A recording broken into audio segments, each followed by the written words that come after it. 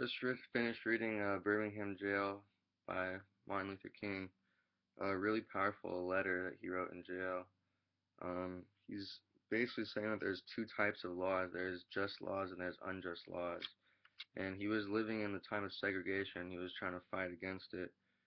And he said a just law is a man-made code that squares with the moral law or the law of God, and an unjust law is a code that is out of harmony with the moral law.